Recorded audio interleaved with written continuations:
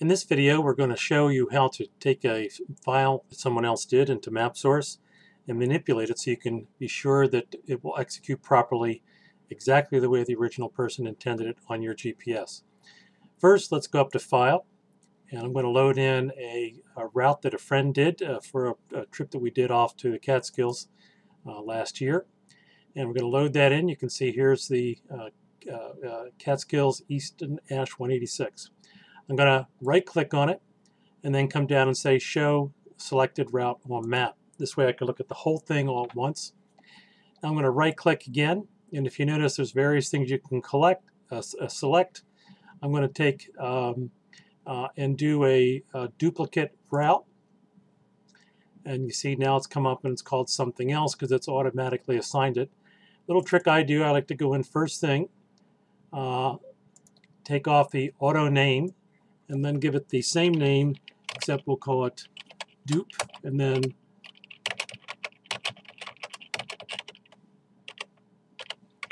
so we've got the same name, but now we're calling it dupe. I'm also going to change the color to something that'll stand out because I want to see the difference between the two. I'm going to make it yellow.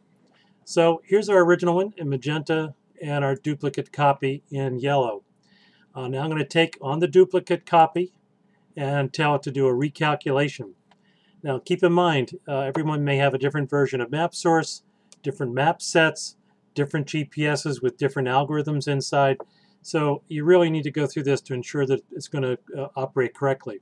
Now, even though we're zoomed way out, you can see that there's a couple areas where the original route is showing through. That means our yellow route, our duplicate route, which we have selected, is not conforming to the original one.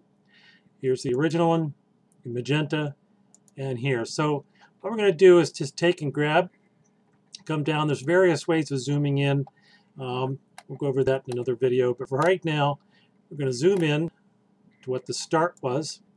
And then we're going to go through and make this particular route conform to the original one. Keep in mind the original one is the magenta, and the yellow is the one we're going to make conform. It's the duplicate. So we take it and select on the selection tool, click on the route, elastic band comes up, click here, and now it'll recalculate automatically. You'll notice it now is conforming to the original route. We can see there's still more that hasn't been done. In fact, this route has a number of things about it that are really kind of strange. So we're just going to go through, and for some reason it just does not calculate correctly in my GPS or my Mapsource. But that's okay. We can make it conform to the original. Zoom in a little bit more.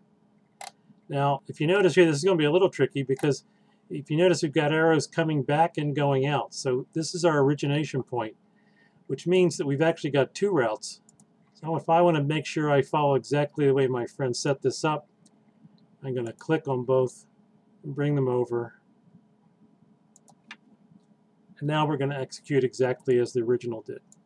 You can continue on doing this until you've captured all of the points that differ between the two. Typically, I like to zoom in to somewhere around about 7/10 of a mile.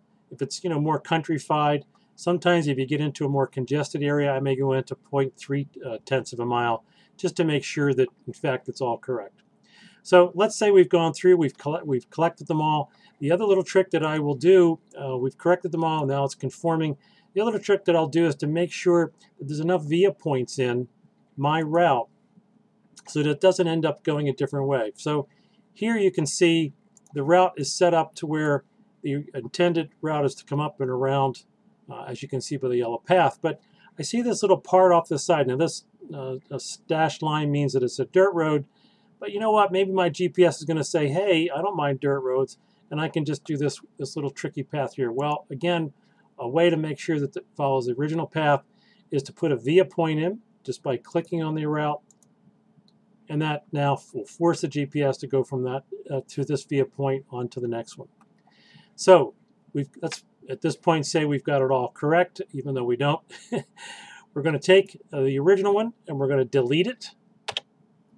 And now we're going to double click on this and change the name to what the original one was, so we all are using the same name. And I may, in my case, sometimes I do a little thing like V9 because that tells me what maps that I did this on. If I end up getting a different GPS in the future, it has newer maps to it. Quite frankly, you may have to do this exact same thing again, even though you develop your own route. So let's make it back to magenta since that's a nice pretty color. And all we have to do now is go File, Save As, save it back as the original file. We're going to overwrite it. And matter of fact, let's make it look real pretty so we can see it all at one time.